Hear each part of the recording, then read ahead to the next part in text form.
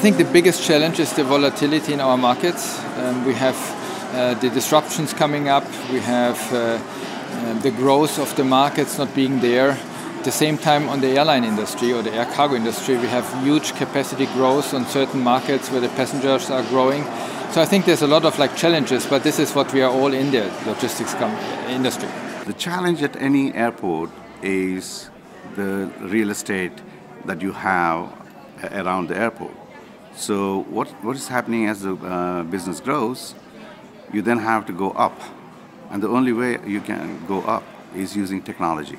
So some of the challenges that we're facing are material handling in all of my plants that I have in North America, moving materials around and getting them to the final destination as efficiently as we can. The issues are a number, but primarily it's the ability to deliver on what advancing customer expectations are.